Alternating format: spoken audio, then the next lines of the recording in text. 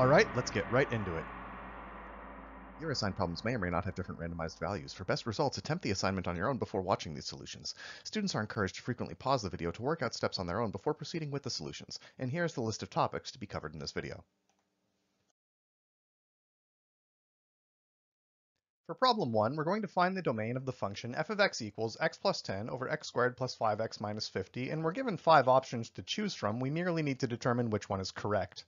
Now, for a rational function, one polynomial over another, the only restriction is that the denominator cannot be 0. So we go ahead and solve that the denominator x squared plus 5x minus 50 is not equal to 0. This factors as x plus 10 times x minus 5. Now, if this product is not 0, then neither factor can be 0. In other words, x cannot be negative 10 and it cannot be 5. As intervals, that is option C, all real numbers but specifically excluding negative 10 and 5. By the way, we have a factor of x plus 10 in the numerator and also a factor of x plus 10 in the denominator. Can we cancel them out? If x is not equal to negative 10, then yes. But if x is equal to negative 10, we would have 0 over 0, and that does not exist. Those two factors would not cancel specifically for negative 10. And this is why negative 10 is still not in the domain of this function, even though you might want to cancel the factors x plus 10 over x plus 10. Specifically for x equals negative 10, you cannot do that.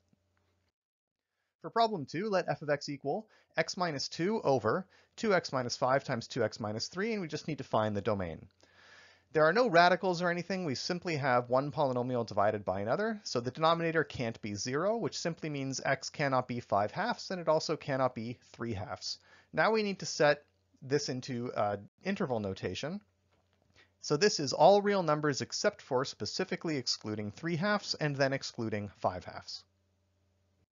Problem 3, given that f of x equals negative 2x plus 8 over x minus 1 and g of x equals negative 2x minus 8 over negative 3x minus 3, we need to find the domain of the product f of x times g of x. The product of two numbers exists provided that both of those numbers exist. So for which x does f exist? All x other than 1, because it's a rational function whose denominator is x minus 1. We merely require the denominator to not be 0. Similarly, the denominator of g not being 0 excludes the value of x equals minus 1. So overall, we can let x be any number except plus or minus 1. For x equals plus 1, f of x will not exist, and then we cannot multiply it. For x equals minus 1, g of x will not exist, and we cannot multiply it. Otherwise, everything's fine. For problem 4, given that f of x equals negative 2x minus 2 over negative x plus 2, and g of x equals negative x plus 4 over negative 3x plus 9, we need to find the domain now of the quotient f of x over g of x. Now, a quotient of two numbers existed provided both numbers exist, and you are not attempting to divide by 0. So f of x exists except for x equals 2, and g of x exists except for x equals 3, both of which can be determined by looking at their denominators. But the denominator f over g is 0 if x equals 4. Setting g of x equal to 0 and solving would result in x equals 4. So when x is 4, g of x is 0, in which case f of x over g of x still doesn't exist. Even though f of x exists and g of x exists, since g of x is equal to 0 and you are attempting to divide by it, that is also removed from the domain. So altogether, x cannot be 2 because f would not exist, it cannot be 3 because g would not exist, and it cannot be 4 because then g would be 0 and we are attempting to divide by it.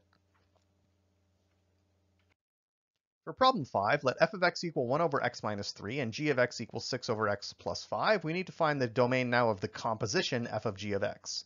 The composition of two functions exists provided that the inner function exists and can then be plugged into the outer function. So we will need g of x to exist and f of g of x to exist. So the first thing we do is we get rid of any x's that cannot be plugged into g. Since g of x has division by x in it, x cannot be 0. Now observe, looking at f, that f of 3 does not exist. 3 is not in the domain of f. That does not mean, however, that you immediately remove it from the domain of the composition.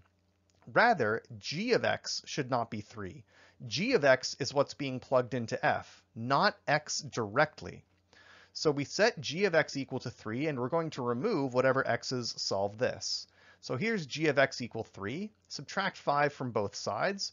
Cross multiply and divide by the resulting negative 2, and you get x equals minus 3. So x equals minus 3 is not in the domain of the composition because g of minus 3 is equal to 3, but then f of 3 does not exist. So altogether, we cannot have 0 and we cannot have minus 3.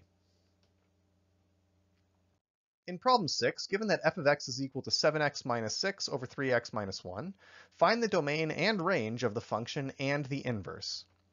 So what's the domain of f? What is the inverse function? What's the range of f? So quickly looking at f of x, we see that in f of x the only concern is that we not divide by 0. So solving that for x, we would see that x cannot be 1/3. So the domain of f is all x's other than 1/3. Now it may seem counterintuitive, but the best way to find the range of f, which is part c, is to first find the inverse function provided that such function exists. So we set y equal to f of x, switch x and y and solve. So here's y equals f of x. Now we swap x's and y's. After doing some work, and this was done in a previous video, we find that f inverse of x is x minus 6 over 3x minus 7. So finding inverses was covered in Unit 2a, so if you need a bit more review, stop here, go back and look at those questions. But from now on, finding inverses, we're not going to show every step. So we found f inverse of x to be x minus 6 over 3x minus 7. Now the range of f will be the domain of its inverse. So looking at the inverse function, which has a denominator of 3x minus 7, the domain of the inverse is all x other than 7/3, which means the range of the original function is all y's other than 7/3. In problem 7, we're going to find the composition f of g of x and its domain, provided f of x equals negative 6x over negative 7x plus 8, and g of x is negative 8 over negative 2x minus 4. So we need to find the composition and simplify it completely, and then we need to state its domain. To find the composition, we simply take g of x, which is negative 8 over negative 2x minus 4, and plug it in to the function f. Now this is kind of a mess, but notice that the numerator has g of x in it and the denominator has g of x in it, so both numerator and denominator have a term that is being divided by negative 2x minus 4. So if we multiply the numerator and denominator by negative 2x minus 4, we will clear out this denominator within a denominator kind of business. However, you can only multiply by this number, negative 2x minus 4 over negative 2x minus 4, if it's not 0 over 0. In other words, x cannot be equal to minus 2. Also observe that the domain of g of x does not include x equals minus 2. And we are multiplying by the denominator of g of x divided by itself, so for the same reason, we are excluding x equals minus 2. However, when we multiply numerator and denominator by negative 2x minus 4, we clear it out of the term 8 over negative 2x minus 4 in the numerator and denominator, and we end up with this expression here. We distribute and simplify, and we have 6 over negative 2x plus 3, however, still with the assumption that x cannot equal minus 2. And many books or sources are a little cavalier about this and don't keep track of the fact that our simplification absolutely required knowledge that x not be equal to minus 2. Otherwise, if x equals minus 2, you cannot even compute g of x to begin with. So here is our simplified form, 6 over negative 2x plus 3 for all x's except minus 2. So what's the domain of this composition? Well, its denominator cannot be 0. If we set negative 2x plus 3 equal to 0, we will solve for x cannot be 3/2. We've also noted that x equals minus 2 is not in the domain of g, and we had to assume x not equal minus 2 in order to simplify this composition. So the domain of f of g is all x except 3/2 and negative 2. In problem 8, suppose we have the rational function f of x equals x squared minus x minus 2 over x squared plus 4x minus 12. Find if this function has any wholes. And we have a few options. Now, rational functions have wholes when there are shared roots between the numerator and denominator. The numerator factors as x minus 2 over x plus 1, and therefore has roots x equal 2 and x equal minus 1. The denominator factors as x plus 6 times x minus 2, so has roots at negative 6 and 2. There's a shared root of x minus 2, aka a shared factor of x minus 2, in the numerator and denominator of this function, that gives us a hole in the graph at x equals 2. In problem 9, we're going to have some functions and we are asked to determine long-run behavior. First, what about x squared plus 1 over x plus 2? Does it have no horizontal asymptote, a horizontal asymptote at y equals 0, or a horizontal asymptote at y equals 1? We're going to have to do the same thing for x squared plus 1 over x cubed plus 2, for x cubed plus 1 over x squared plus 2.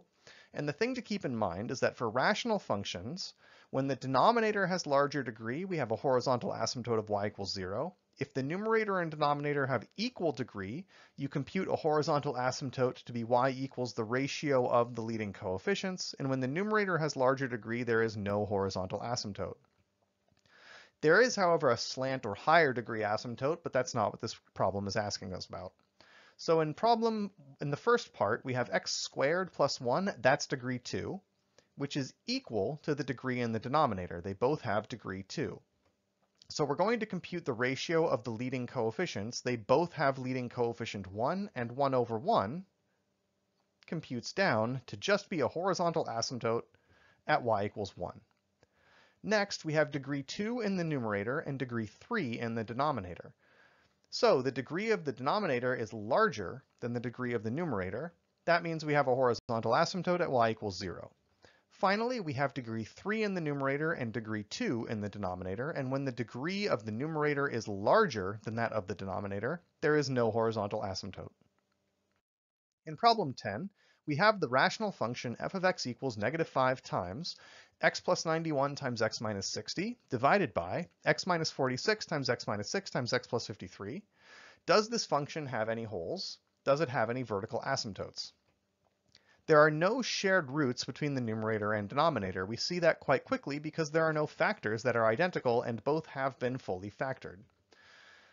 So the function does not have any holes. Vertical asymptotes, in contrast, correspond to roots of the denominator that are not already holes. So since there were no holes, every root of the denominator is in fact a vertical asymptote. So x equals 46, x equals 6, and x equals minus 53 are all vertical asymptotes. Problem 11.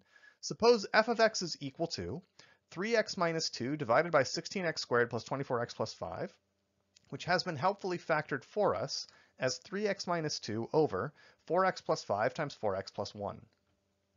First, we are asked to give the domain of f in interval notation. Looking at the denominator, we cannot have either factor equal to 0, so it's all x's except -5/4 and -1/4. So we take all numbers up to, but not including -5/4, everything in between -5/4 and -1/4, but not including them, and then all numbers larger than -1/4 and not including it. Next, the y-intercept is what point? We simply let x equal 0 and compute y.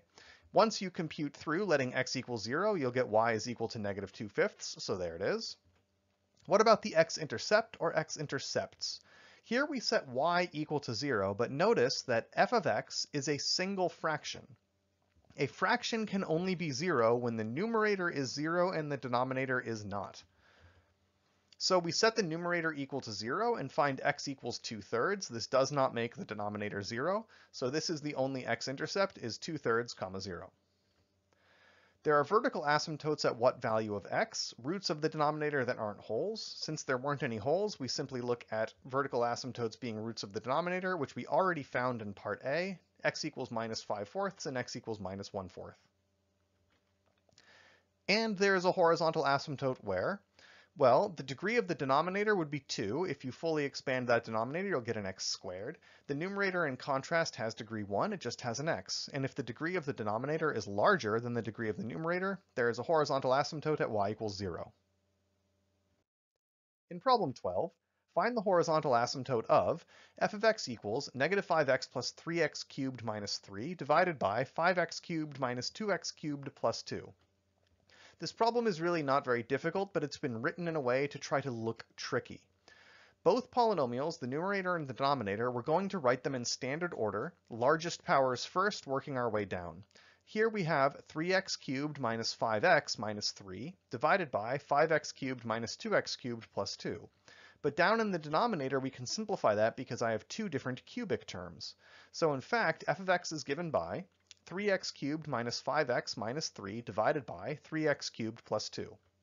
Now I have a cubic over a cubic. I have a degree 3 polynomial over a degree 3 polynomial. Those are the same degree. So there's a horizontal asymptote given by y is equal to the ratio of the leading coefficients. The leading coefficients are both 3, so y equals 3 over 3, which is equal to 1. For problem 13, let's let f of x equal 3x squared plus 13x plus 4 divided by 2x squared plus 1x minus 10. Where's the y-intercept? Well, we simply let x equal 0, and we would quickly compute that f of x is 4 over negative 10, or just negative 4/10. That, of course, simplifies to negative 2/5, so the y-intercept is the point 0, negative 2/5.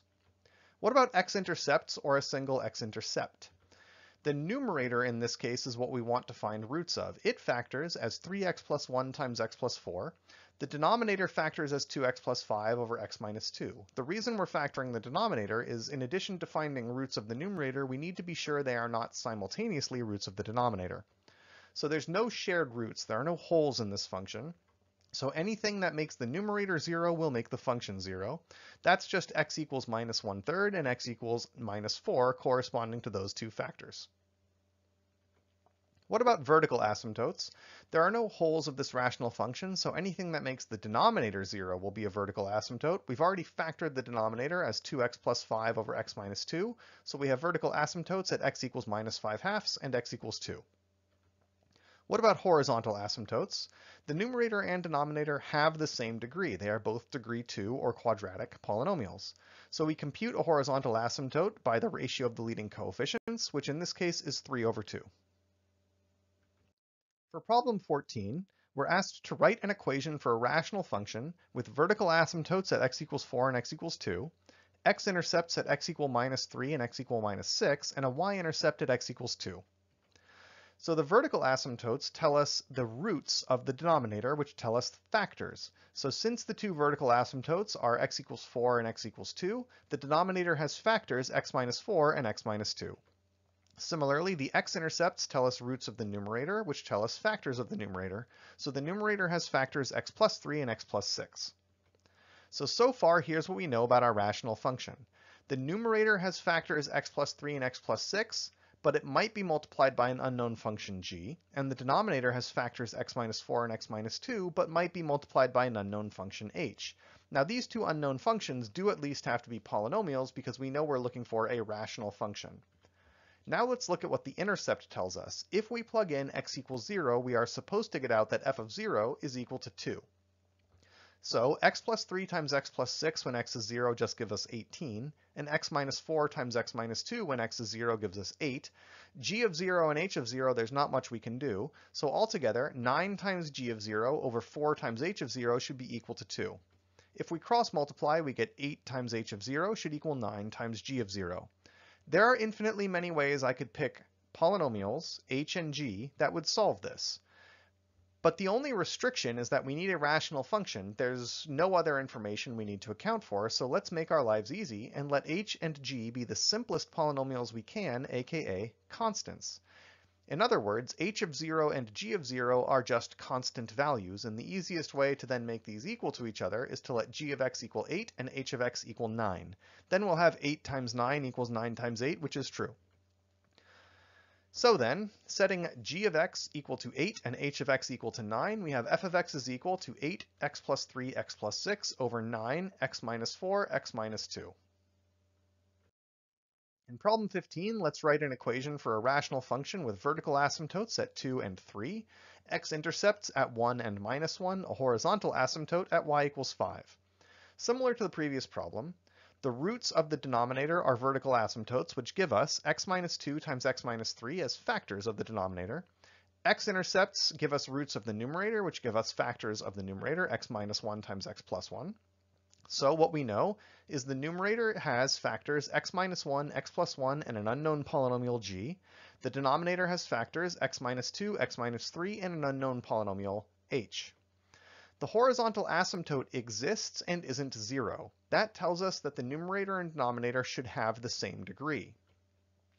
G and h must therefore have the same degree, because other than g and h, we have an x squared in the numerator and an x squared in the denominator.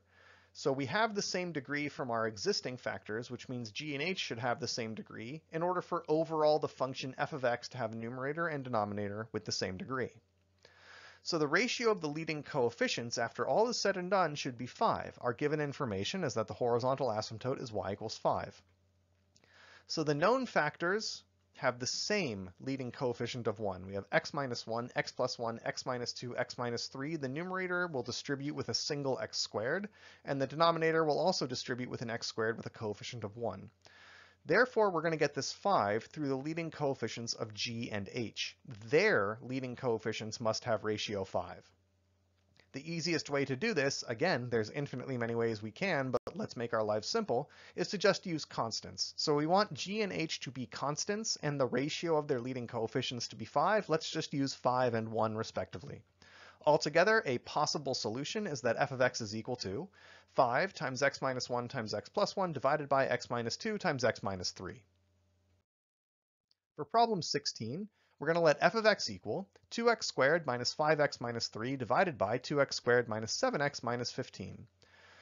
And we are going to find a y-intercept at a certain point, x-intercepts at certain points, vertical and horizontal asymptotes. So for the y-intercept, all we have to do is let x equal 0. Letting x equal 0 will make a numerator of minus 3 and a denominator of minus 15. That simplifies down to y equals 1/5. So we have the point 0, 1/5. Horizontal asymptotes can be found by looking at the degree of the numerator and denominator. They have equal degree. So the horizontal asymptote can be found as the ratio of the leading coefficients, 2/2, which is 1. For x-intercepts and vertical asymptotes, we know we need to factor the numerator and denominator of this polynomial respectively, which takes a little work, which is why I've saved it for the end. They factor respectively as 2x plus 1 times x minus 3 over 2x plus 3 times x minus 5. There are no shared roots, so there are no holes to worry about. Roots of the numerator will be x-intercepts. Roots of the denominator will be vertical asymptotes. The roots are fairly straightforward to find because we already have them factored. So the x-intercepts are at the point minus 1/2, 0 and 3, 0, and vertical asymptotes are given by x equals negative 3/2 and x equals 5. In problem 17, we have f of x equals 2x squared plus 13x plus 20 over 3x squared minus 7x minus 6. And we're going to do the same thing. We need to find y-intercepts, x-intercepts, vertical and horizontal asymptotes. So as before, the y-intercept is found simply by setting x equal to 0. We compute the numerator and denominator to get 20 over negative 6, which simplifies as negative 10/3. So when x is 0, y is negative 10/3. We're going to do the horizontal asymptote next because it's the easiest to find. The numerator and denominator still have the same degree, so we take the ratio of the leading coefficients and get y is equal to 2/3. For the x-intercepts and vertical asymptotes, we need to factor the numerator and denominator. It takes some work, but here it is. F of x is 2x plus 5 times x plus 4 over 3x plus 2 times x minus 3. There are no shared factors, there are no shared roots, so there's no holes to worry about. Roots of the numerator will be the x-intercepts, and they're pretty straightforward to find, negative 5/2 and a negative 4. And roots of the denominator will be vertical asymptotes, and they're also pretty easy to find at negative 2/3 and 3. For problem 18, find the equation of the vertical asymptote and the slant asymptote of the rational function f of x equals negative 36x squared minus 30x plus 10 divided by negative 6x minus 7. Now the vertical asymptote can be found simply by setting the denominator equal to 0, and the slant asymptote will be found by long division. So there's a root of the denominator at x equals negative 7/6. In order to conclude that it's a vertical asymptote, however, we need to be sure that it's not also a root of the numerator. We're just going to go ahead and plug negative 7/6 into the numerator. We do not get out 0. In fact, we get negative 4. So since x equals negative 7/6 is a root of the denominator and not the numerator, it's not a whole, so it's a vertical asymptote. For a slant asymptote, we're going to go ahead and do the long division. We set up negative 6x minus 7 going into negative 36x squared minus 30x plus 10. To cancel out the leading term, we need a 6x. We subtract the relevant product. We're left with 12x plus 10. To cancel out its leading term, we need a minus 2, which gives us a minus 12x plus 14 for a remainder of minus 4. The remainder, not being 0, does verify for us that that denominator, negative 6x minus 7, does not go into the numerator without remainder. In other words, it's not a factor of the numerator. In other words, x equals minus 7/6 is not a whole. But right up here, this is what we were looking for our slant asymptote. By the way, this works when the numerator has degree 1 larger than the denominator. You'll get a linear slant asymptote. If the degree of the numerator is more than 1 degree larger than that of the denominator, you can still go through this process. You'll simply get an asymptote that is not a line, but perhaps a parabola, a cubic, etc. But there's our slant asymptote at y equals 6x minus 2. In problem 19, we're simply asked to find the slant asymptote of the following rational function. F of x equals 2x cubed minus 8x squared plus 7x minus 15 divided by 2x squared minus 5. We just have to set up the long division, but note, in the denominator, we're missing an x term, so we need to keep track of that with a coefficient of 0. So we have 2x squared plus 0x minus 5 going into 2x cubed minus 8x squared plus 7x minus 15. To cancel out the 2x cubed, we just need an x, so we subtract the relevant product. To cancel out the minus 8x squared, we need a minus 4. We subtract the relevant product, and we get 12x minus 35. So now we have a term whose degree is smaller than the denominator we started with, so the division algorithm now stops. We have our remainder, it's 12x minus 35. However, it's the quotient that gives us our slant asymptote of x minus 4. So y equals x minus 4 is the slant asymptote of this rational function. In problem 20, let f of x equal the square root of x squared minus 2x minus 35 over x minus 1, and we want to write the domain of f as an interval. So there's two things that we need to be careful of here. First, we can never have a denominator of 0. Also, whatever we're putting under a radical cannot be negative. The first point is fairly easy. We cannot divide by 0, we're dividing by x minus 1, so we exclude x equals 1 from the domain. For the second, however, we end up with the following inequality. X squared minus 2x minus 35 over x minus 1 has to be bigger than or equal to 0. We're going to use the number line method, so we need to factor the numerator to find its roots. It factors as x minus 7 times x plus 5, all divided now by x minus 1. So x equals 7 is a crossing root. It's a root because it's a 0 of the numerator, and its multiplicity is 1, which is odd, so it's crossing. X equals minus 5 similarly is a crossing root. And x equals 1 is a vertical asymptote. It's a root of the denominator that is not simultaneously a root of the numerator. And because its multiplicity is odd, this tells us it's crossing. It doesn't cross the axis, but it will change sign. Continuing, we've already excluded x equal 1 from the domain. We know we need to solve x minus 7 times x plus 5 over x minus 1 is bigger than or equal to 0. We've already determined that x equal minus 5 and 7 are crossing roots, and that x equals 1 is a crossing vertical asymptote, by which I mean it will take different signed values on either side. So here's our number line. X equals minus 5 is a crossing root, x equals 7 is a crossing root, x equals 1 is a crossing vertical asymptote, which I simply abbreviate as VA. We're going to just plug x equals 0 and test. The rational function x minus 7 times x plus 5 over x minus 1 is equal to positive 35. So when x is 0, the function is positive. Moving to the left, because we have a crossing root, over here we are negative. Now going back to that test value of 0 and moving to the right. Since we have a vertical asymptote in a region which is positive, it goes to plus infinity on this side. Because it's a crossing vertical asymptote and went to plus infinity on the left, it goes to minus infinity on the right, which means this whole region must be negative, and now that we have a crossing root at 7, this region is positive. So we're going to exclude from the domain anywhere that the rational function whose inequality we just solved is negative. So we've already excluded x equals 1. And anywhere else we now exclude where the rational function was negative. So we get rid of everything to the left of negative 5. We keep everything from minus 5 to 1. We include negative 5. That will make what's under the radical 0, but that's fine. We exclude 1 because we attempt to divide by x minus 1. Then we ignore anything where the rational function is negative because we cannot take its square root. But observe, starting at x equals 7, we will have the rational function be 0, which is fine, and from that point forward it will be positive. For problem 21, we need to solve a rational inequality x plus 12 times x minus 4 over x minus 1 is bigger than or equal to 0. This was essentially a part of the previous problem, so this is a little easier.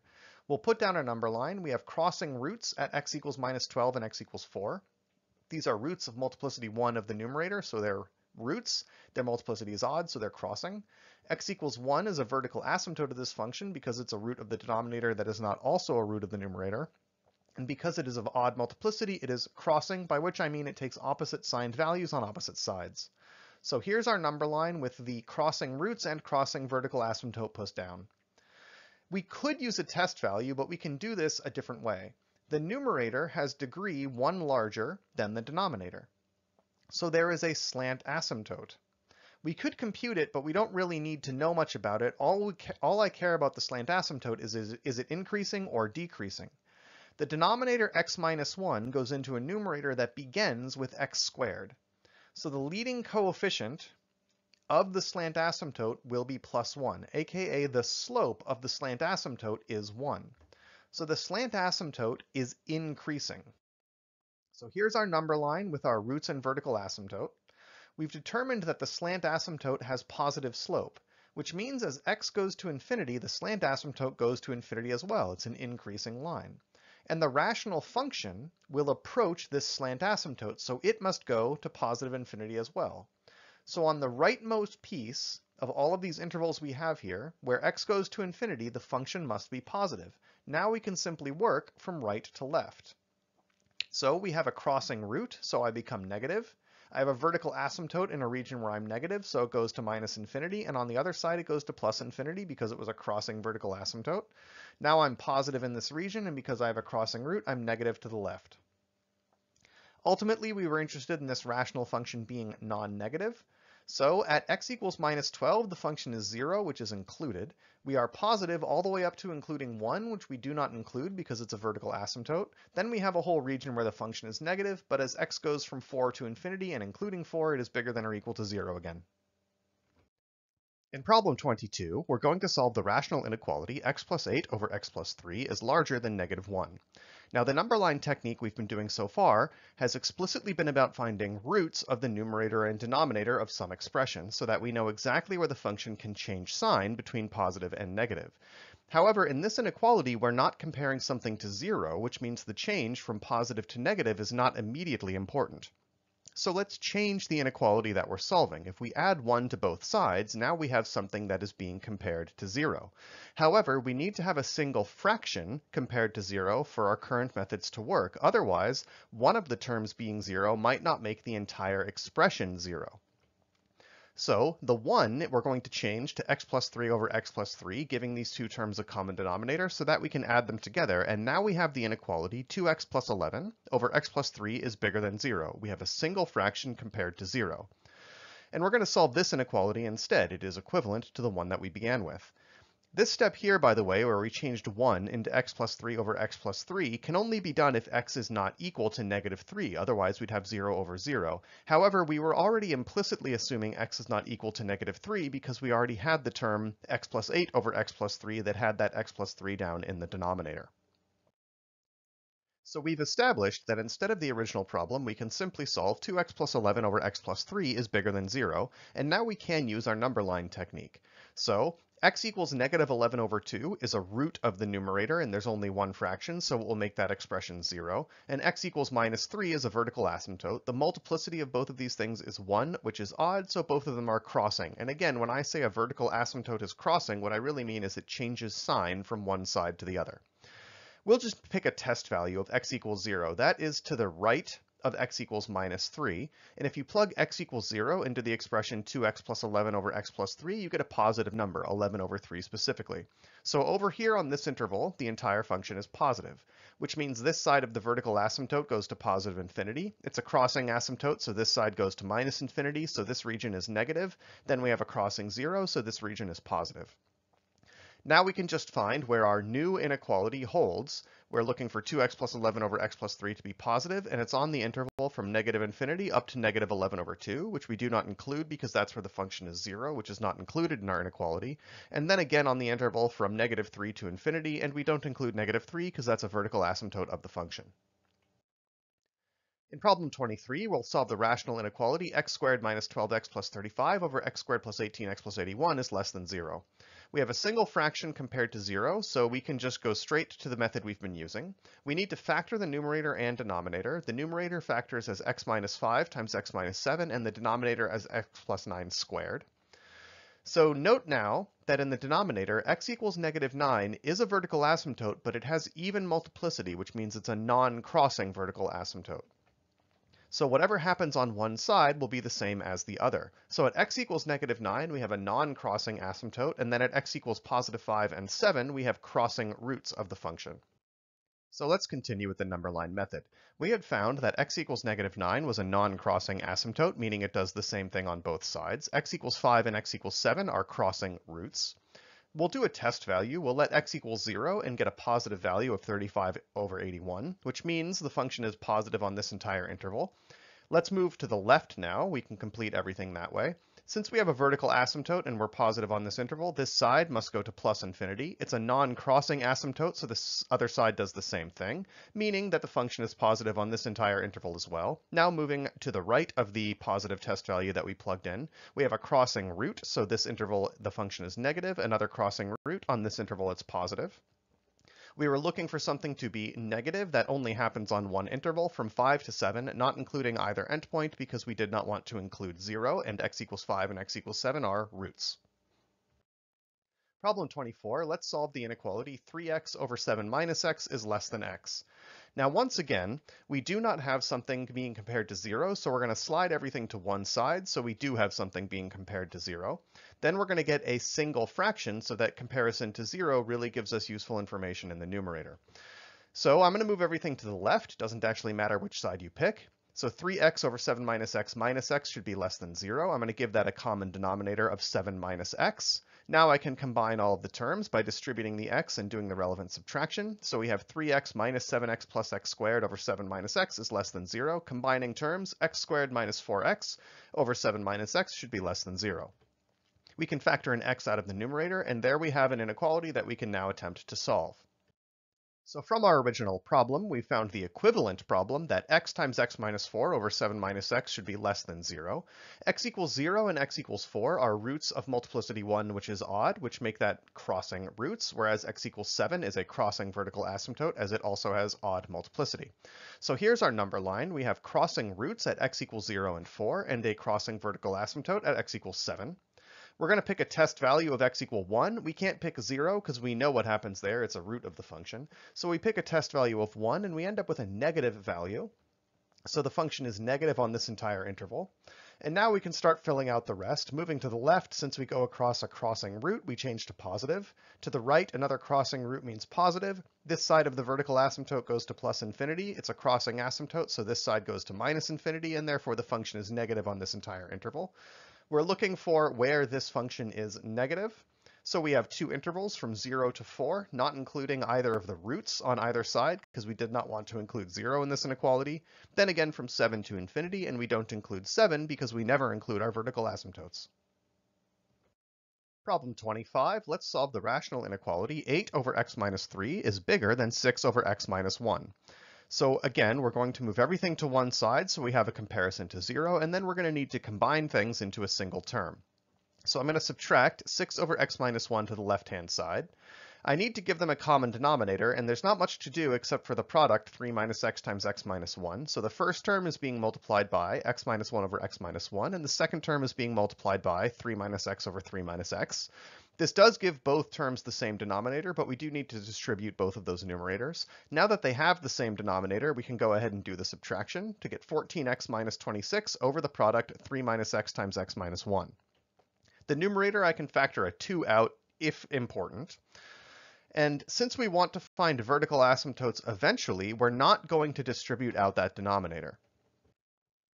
So now we have the following problem. The fully factored single-term rational function 2 times 7x minus 13 over 3 minus x times x minus 1 should be positive.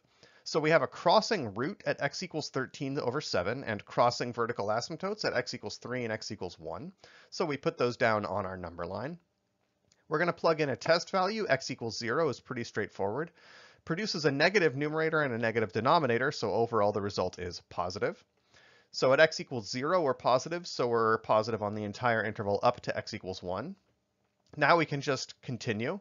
As we approach a vertical asymptote, we go to plus infinity, minus infinity on the other side, etc., etc. This is fairly old hat now, so we're just keeping track of whether vertical asymptotes and roots are crossing or not and moving from one side to the other. We were looking for this rational function to be positive, and we find it only happens on the intervals from minus infinity to 1. We do not include x equals 1 because we never include vertical asymptotes. Then the function is positive again from 13/7 to 3. We're not including 3 because it's a vertical asymptote, and we're not including 13/7 because that would be a root of the function, and 0 was excluded from the original inequality.